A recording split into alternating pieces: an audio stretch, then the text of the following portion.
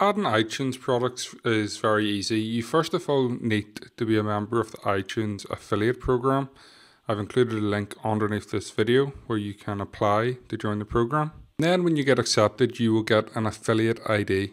So once you get that ID, you just need to paste it into here and you're ready to start adding products from iTunes and getting paid as an affiliate. So first of all, you'll see a few things here. You'll see up here, this is where you can change the icon. If you remember what the icon is, that's this here. You can click on add category, and that's this here part here. And then you can have collection name, collection subtitle. So you can see the collection name is up here and the subtitle is here.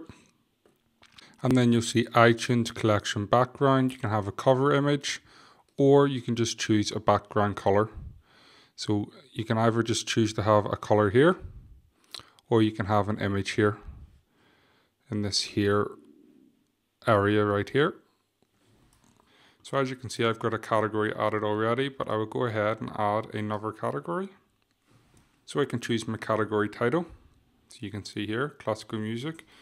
For this example, I'll do rock music. Description. And then I can search, and you can see I can select whatever country my app is mainly targeting.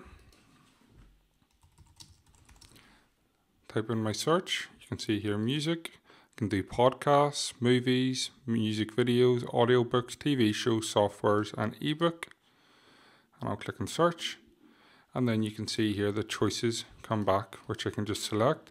If I want to, I can edit the titles and the descriptions just by clicking here.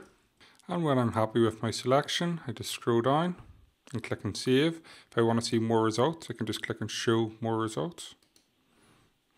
And then I'll click on update and preview so my changes are reflected. And I can also add thumbnail images if I wish.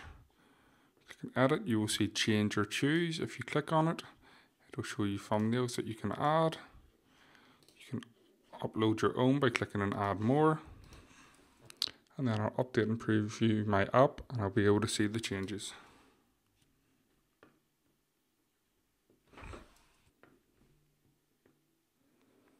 Click on iTunes and then you can see there's the thumbnail that I've added.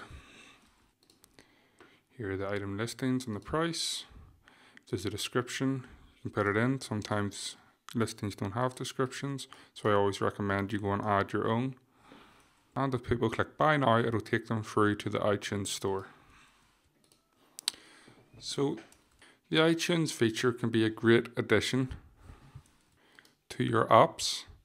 For example, you can see you can add podcasts. Maybe you have a movie review app.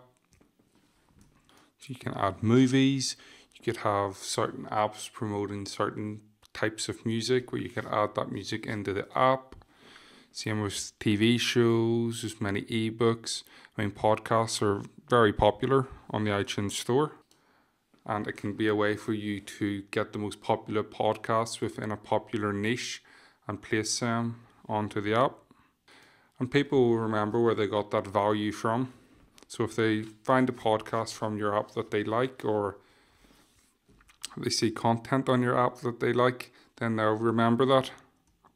So whether you're a niche marketer or you're a business owner who uses podcasts as part of their marketing, or uses, maybe they have audiobooks or ebooks in the iTunes store, well then you can list those products within your app.